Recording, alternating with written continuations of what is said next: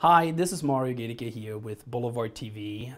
Today, I'm joining, or somebody's joining me. It's Andre Brosseau from Innov8 Business Solutions. Hi, Andre. How are you? That was probably the worst start to one I've ever seen in my life. Thank you. And you got interviewed a few times. Like I said, you were one of my first one. I'm nervous. Why are you so nervous? I don't know, man. No, actually, you know what? You know how to handle a gun. And I gotta be, like you were just in the bush, and you you were able to get a few little animals. That is amazing. So I gotta be careful. I don't want to get killed. Oh, I gotta be careful here. Oh, you're ridiculous. Well, thanks, Mario. This is great. Get a chance to sit down and have a conversation like we do so many other times. Usually it's over a coffee. You go, what would you like? Do you want cream and sugar in it? I'm like, no, it's all good. Whatever. What? No, you need some caffeine. Beer. Well, okay. Beer. It's even your socks. Even my socks. Even the socks are on beer. It's like you're giving it away all in one, man. Terrible. This is unbelievable. Yeah, and you probably got some. I got the multicolored socks like I usually do. Oh. But you look great today. Well, not always. Oh, thank you. But today you do. It's a lot of fun.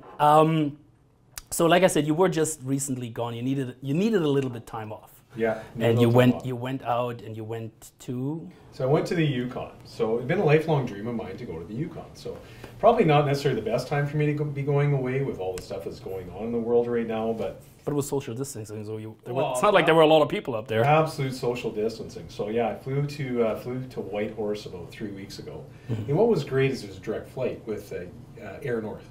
Nice. And it flies directly from Kelowna right to Whitehorse. So I flew up there and then spent one night and then took a float plane in. It's about 150 miles. Float plane in and did a little bit of, I was out hunting. Yeah. Right? And one of the things I've always liked to do, and I think it's really important for a lot of business owners and leaders, is take some time to decompress. Because so many times you're inundated with information, decision making. You need to get away from all that stuff every once in a while. Mm-hmm. So what I have found has worked well for me and haven't done in a few years, just get off the grid. Just be gone. Mm-hmm. You have no cell service, you have no internet service, you have no contact with the outside world, and all you're doing is you're in the environment, and you're just soaking it in. So you needed time off, and there's I would assume it was because of this big campaign you guys were putting together about managing the IT.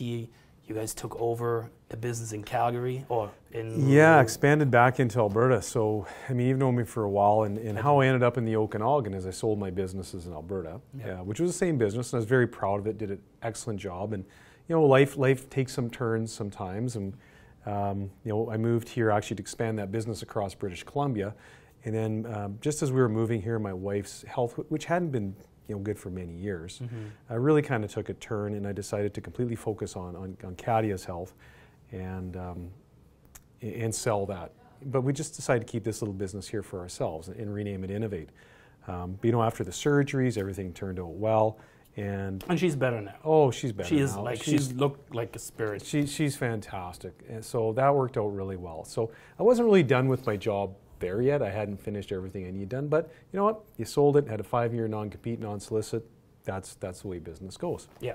So, this has been very interesting times. So recently we made a decision. When my old business had sold, and causing a lot of big transition with the market in Alberta, and many of my former employees said, "Hey, are you interested in coming back? Would you be interested in opening up again? We'd love to join you." And I thought, and I go, it's not necessarily the best time to do it. But yeah, let's do this. Let's go back. I wasn't quite finished yet. So we opened up operations in Red Deer, Edmonton, and Calgary, and sparked back up. Wow. And I had some real good people that I used to work with. Some I worked with, some I hadn't. I'd been associated with before. And they all jumped and joined to come join the Innov8 team and expand back into Alberta. So what do you focus on? You do printing business, but you also manage IT as well, beside that entire... So managed IT is something that we sparked into about 2 years ago. Mm-hmm. So I looked at what's happening within the business world as far as in the copiers and the printers and the big plotters that we sell. And that market is going to be changing. So print volumes have been static, so it's not like anybody's printing anymore. And if anything, it's starting to get a little bit less. Mm-hmm. So I had to say, I guess I had two options. Option one, sell. sell the business to a large multinational who would probably want to have this business for the name and for the distribution we have, or transition the business to be long-term. And you know what? I've sold a business once.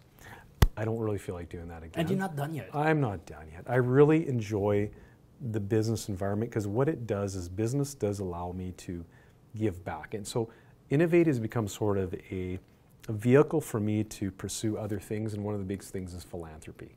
And actually that brings me back to this painting. That was acquired at a fundraiser. That was a fundraiser. That was where I kind of got the name for myself. So we were at a KGH Foundation at the hangar.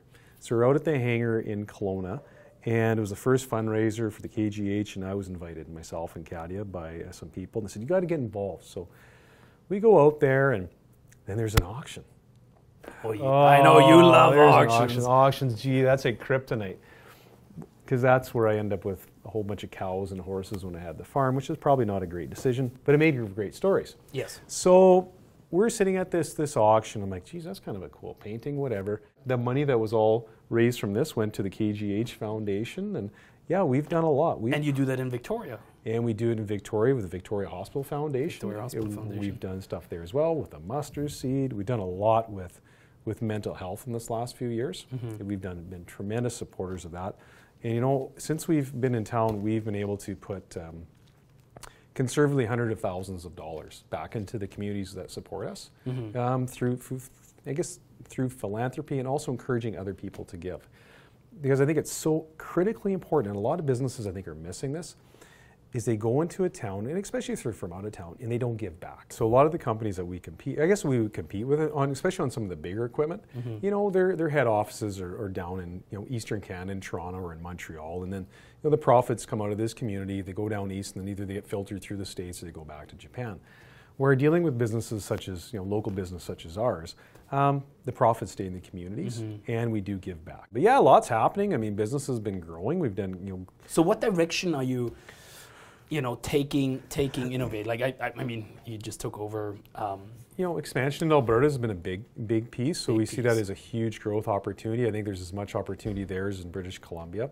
I mean, I'm also looking at if there's strategic acquisitions within the company, but my focus is definitely growth. You're either growing or you're dying. There's kind of no in between. I wouldn't have done this without the support of my family. No. There's no doubt about it. And also but the support of my other activities that I like to do. You know, like on a weekend, I'm like, I got to go fish. Just go fishing. Get out of here. I just need that, a little bit of that break time. Good for you, man. Good for you. I'm very happy, Andre. I'm sure we're going to see much more of you coming out, and I'm, you know, I'm all the way with you. So you got my support. You always will, and you've been an amazing friend and philanthropist in this town. So yeah, thanks to you for having us out here. And sharing a little bit more, and we will take it from there. Yeah, sure appreciate it. Thanks so much, Mario. Thanks, buddy.